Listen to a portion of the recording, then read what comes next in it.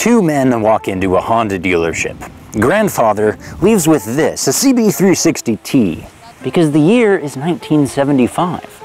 Grandson leaves with this, a CB300R, because the year is 2020. Two identical fellows, two identical choices, but two generations apart. The question is, who got the better deal?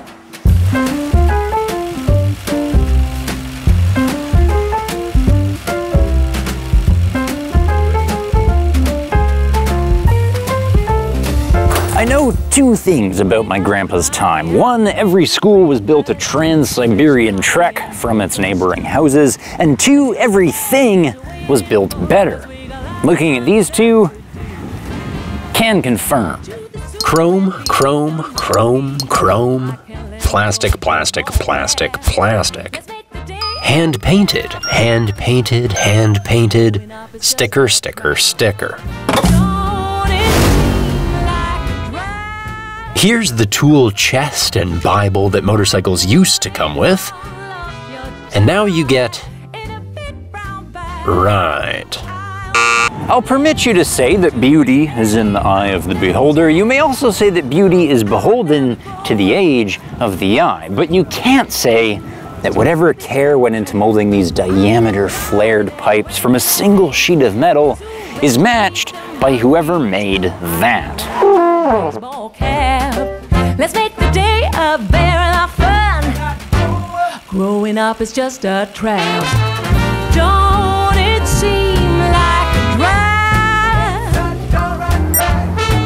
Like putting all of your joy in a big brown bag.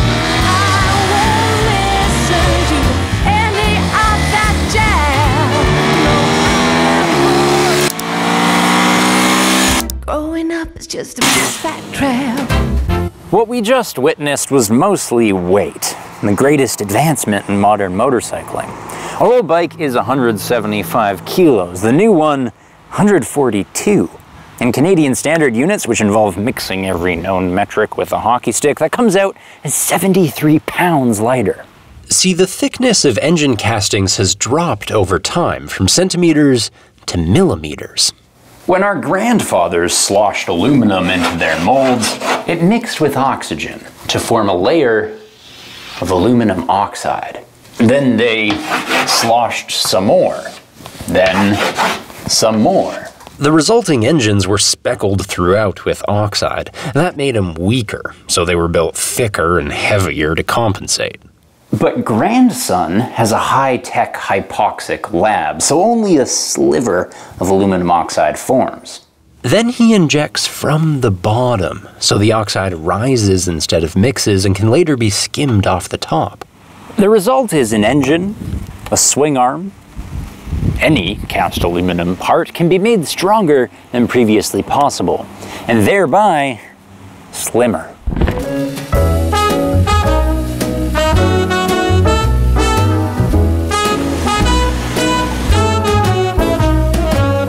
It's night in the city, and I'm on my way back home.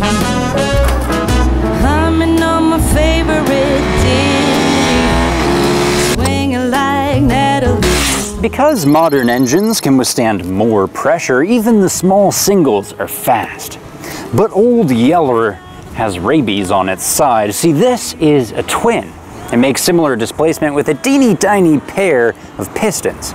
You can rev the little tits to a rabid 12,000 RPM, whereas our new bike bangs its head off the limiter at 10.5.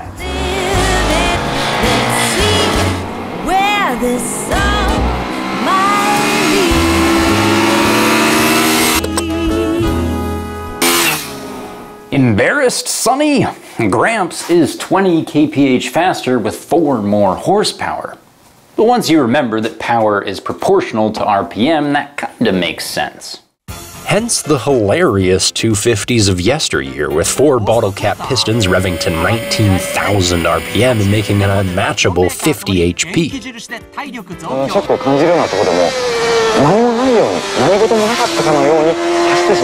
The only downside, and it's a big one, is that building a second cylinder is nearly as expensive as building a second engine. And once upon a time, manufacturers happily threw that money at us. Less so today.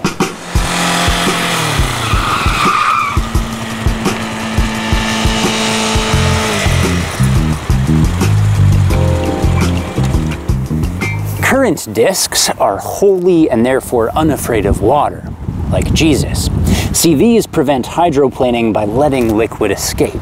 Also weight, also heat, and they scrub the pads, creating friction cleaning and even more stopping force. All that pinched by 4 pistons and pinned at peak power by ABS. Old discs are pinched by 1 piston and have the refinement of a paving stone. You'll die before you ever need to replace one of these, but they don't stop very well, so that day may come sooner than you'd like.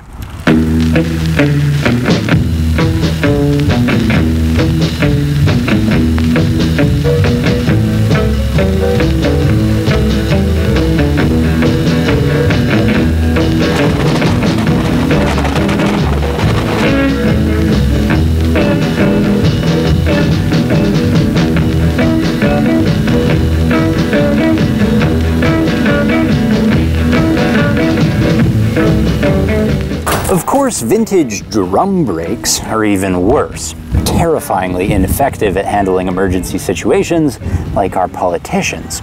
The other thing you'll notice is that wheels have definitely shrunk in the wash of time. See, tall spokes look glamorous, but they make for big-ass gyroscopes that resist turning due to their angular momentum. And do the math and you'll see that the force required to tip a wheel is proportional to its mass and its radius squared. So a lighter alloy wheel with a shorter radius is exponentially easier to turn.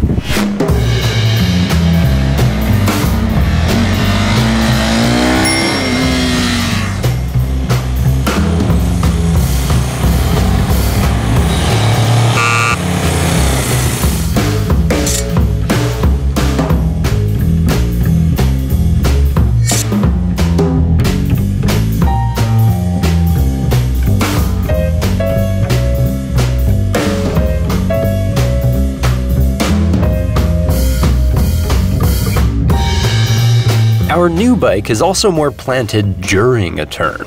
Modern rubber, stickier and wider than ever, deserves some credit. But one look at Grandpa's pogo stick shows that there's more to this tale. Suspension? Perhaps. Damping has come a long way, though a spring is still a spring. It's frame stiffness that is the real improvement. 2 points on your motorcycle are most stressed. One is the steering head, another is the swing arm pivot. The more directly we connect these dots, the sharper our chassis will be. See the advancement? We used to stretch our noodle along a circuitous route, asking it to support the engine halfway. But modern motorcycles draw a straight line and use the engine as part of the frame. This is like a nice rigid kayak, and this is like putting your kayak inside a rubber dinghy. Very different outcomes for cutting a line.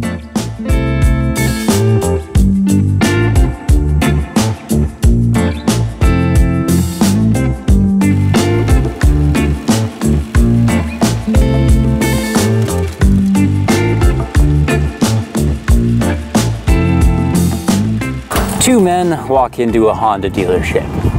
Who gets the better deal? Well, grandson pays $5,000 today, and grandpa pays $875 in his day. Adjusted for inflation, that works out to $4,200, so still $800 cheaper. But surely our new feature standards account for those $800. LED lights, LCD dash, EFI fueling, liquid cooling. So fairly speaking, you're paying the same price for a better bike nowadays. That's fair. Our industry has done a fair job. But have they done the right job? See, wages have been stagnant for 50 years, but the cost of living has not. It's all well and good to say after 45 years we're charging the same money for more motorcycle. But what we actually need is the same motorcycle for less money. This is still hella fun. Give me 1970s performance, use your advancement to build it into a 2020 budget.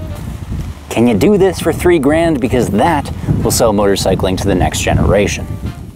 Until then, grandsons are getting hosed. Because Grandpa got it right. Well, don't it seem